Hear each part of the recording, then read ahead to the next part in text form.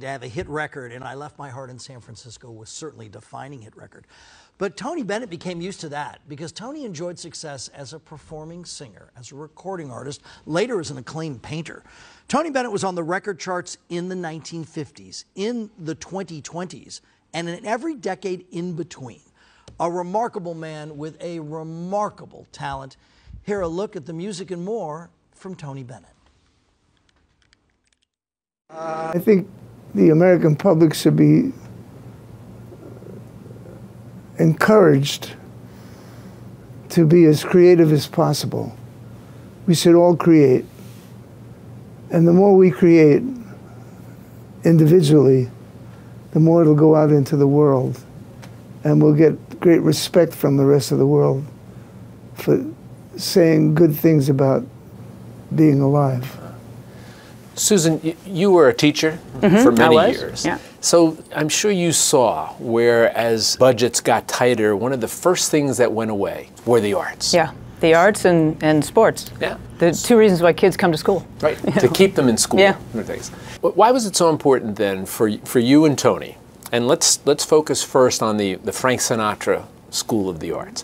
Why was it so important to create that? And what were you hoping to get from it? Well, as you say, I was a teacher at an arts school, arts high school.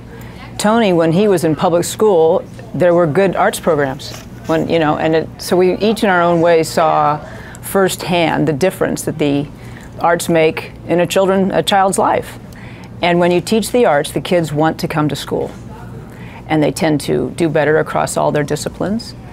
They are able to discover who they are at a critical time. As a teen, you're trying to figure out, where do I fit in the world? And they discover their creativity, and they discover the creativity of others, and celebrate that. And the great thing about public education is it brings people together from all walks of life. So your fellow artist, your classmate, might be from a totally different background than you, but you come together over this shared experience of creating or simply experiencing art. And you look beyond those differences, and you're no longer afraid of those differences. You really celebrate and realize that my perspective is as valuable as your perspective. And that, I think, is what brings the world together, brings people together, is that shared experience in the arts. I mean, and Tony had all these wonderful experiences as a youngster where he was able to realize his dreams. And we see that taken away, like you say, with budget cuts. Tony, let me ask you about that, because you, as a teenager, went to a high school, the High School for Industrial Arts. Right. Right. How did that help to shape you? How did that help to push you in the direction that you eventually traveled in? It meant everything. In junior school and in high school, they all said, you have to do a lot of work. And the new school said, go into Central Park. I couldn't believe it. They said, paint nature. Yeah, wander into the park and do some painting. Yeah, paint nature. Just study nature. And this was your experience in high school. And here I am still studying nature. Still wandering into the park to study. Here's my question, Tony, for you. It's not the Tony Bennett School of the Arts. It's the Frank Sinatra School of the Arts. Why did you choose to put Frank's name on that school? That's how much I respected him, because he really was the first one as a solo artist to make popular music very, very famous. And I was inspired by him, being 15 years older than me, and he was my inspiration. And he is to this day. He was a magnificent artist that always depended on quality music. And I saw at one point in time where Frank Sinatra said, you know who the best singer is out there right now? Tony Bennett. Well, what did he know? I think he knew a lot to pick you as But that. if I may, one of our most successful programs that we have with our nonprofit, Exploring the Arts, is our Tony Bennett Apprenticeship Program. And in a way, right, Sinatra was one of your mentors when you started out. So in a way, and so now he got to apprentice.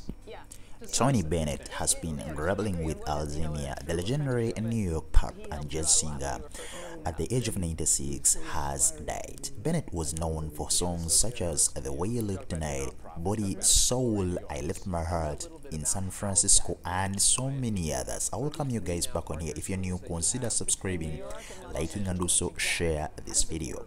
Now, he collaborated with so many artists. A case in point, Lady Gaga to Aretha Franklin, Frank Sinatra, who called him, by the way, the biggest and the huge and most talented singer in the business.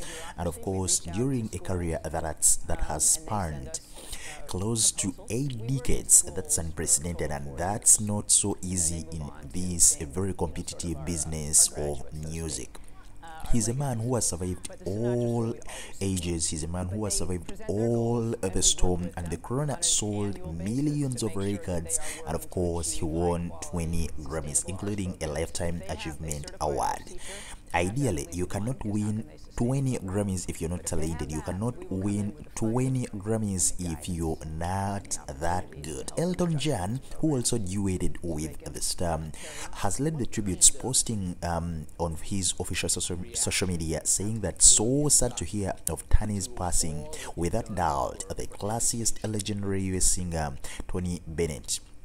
He's a man who actually performed on so many stages. He's irreplaceable. I loved and adored him. That was Elton John, or Sir Elton John, who was sending in his messages of condolences after the passing on of Tony Bennett. His death was confirmed by his publicist, that is Sylvia Weiner, in a statement that was actually given to Associated Press, where she said he died in his hometown of New York City. There was no specific cause of death in this moment in time, but of course Tony had been diagnosed with Alzheimer's disease in 2016. The singer Young Paul was among those paying also tributes on Twitter, writing that R.I.P. Tony Bennett. Truly one of the greats, an incredible singer live. Saw him many times. Star Trek actor, that is George Takei, also came out on his social media and also paid his message of condolences to the family, friends, and fans of Tony Bennett. In his words, he said, Tony Bennett was the last of his kind, a master of the American songbook. He may have left his heart in San Francisco, but of course, he won all of our hearts, from Sinatra to Lady Gaga. Be at peace and sing to us now from the stars, Tony. Music legend, that is Nile Rodgers, also added in. He said, he will really miss Tony Bennett, and thanks for all the memories. He was really very much loved, not only in the US but also in the entire world and within the music industry. He's a man who actually made his works for close to 8 decades, and of course you cannot do that without his love. In one of his interviews, I remember he said that he would have retired at the age of 16, but of course he never did, and he did what he was supposed to do up to the age of 96.